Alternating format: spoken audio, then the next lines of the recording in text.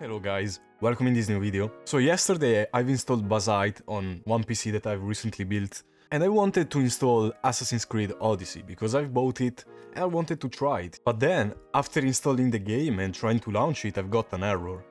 Specifically, this error, unable to detect UPlay installation.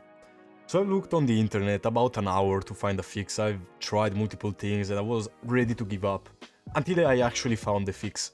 And it's super easy. So this fix will work on any Steam Deck and on any Linux PC. It's super easy.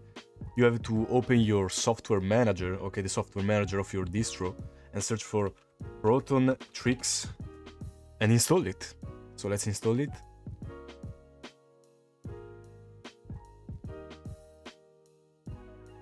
Okay, so after it's done installing, we can open it. Here we are. And this little app will show you all the prefix that you have of Proton. So in this case, as you can see, we have the Assassin's Creed Odyssey, which is the game that I want to play. And also I forgot to mention that this fix will work for any Ubisoft game that is in the library of Steam, not just for this game. So you have to select the game that you want it to work. So you click, in this case, I will click on Assassin's Creed Odyssey. I click OK.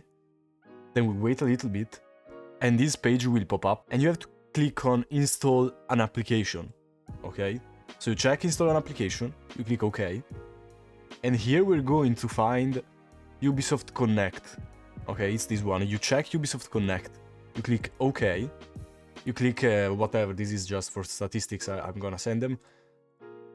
You click OK again, and then you wait until another window pops up with the installation. So here we go.